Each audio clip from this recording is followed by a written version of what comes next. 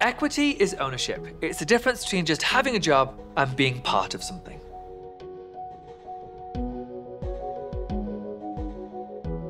You have equity in the business, you have a stake in that business. I think for me, it's much better than just having a salary. I love being an entrepreneur. I truly do. It's at my core. I come from a long line of entrepreneurs. Being an entrepreneur felt like the only way for me. I know that people think that all I love is a French tuck. I couldn't care less about that. What I actually care about is taking something that is nothing right now. I'm putting all of my effort in.